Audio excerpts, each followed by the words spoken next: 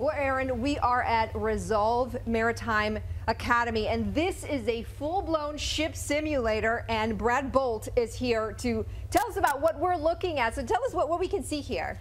Everything you'd see on the bridge of a modern ship, Rosa, radars, everything else. Now we can actually feel like we're actually on a ship, and you can see the waves. I can blow the horn here. Yeah, radars, electronic charts, all the control systems for the vessel.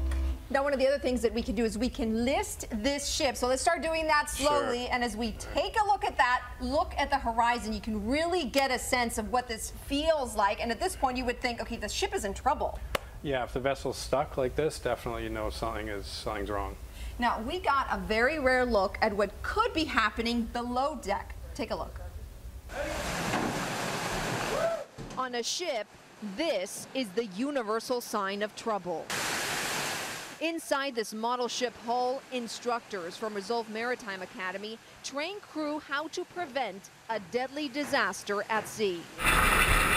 Like the sinking of the passenger ferry in South Korea. Investigators say the nearly 7,000-ton ship sank in about 2.5 hours.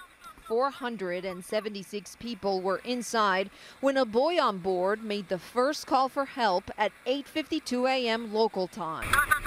The ship's crew made a distress call about 3 minutes later at 8:55. The crew's response is critical to preventing disaster. In this scenario, water is rushing in from an unknown source. Water is starting to rise. What do you do? Main thing is just to get away from the damage. Get outside, let the crew know if you did find damage, make sure the crew knows about it. They use anything they can to plug the holes.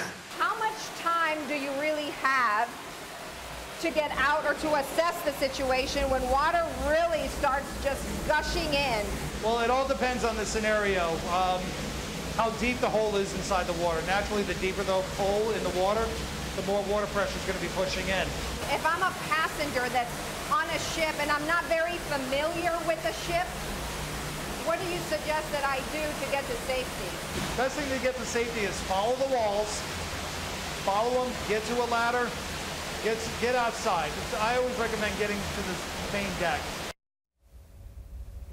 And so why would you want to go outside? Of course, because the lifeboats are there. Now, also joining us is Joe Farrell, and he's the founder and the CEO of this company. Now, what do captains need to do? What training do they need to do to be at the helm of these ships on a regular basis? Well, it's a time and rate situation. You spend so much time at sea, and then you get different qualifications, and then you graduate to a captain's level.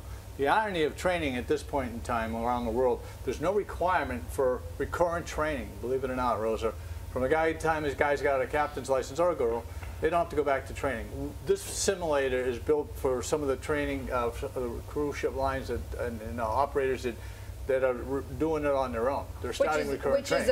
Which is a great point, because, Aaron, that's the whole reason why to have simulators like this, so you can practice those drills that can take people to safety.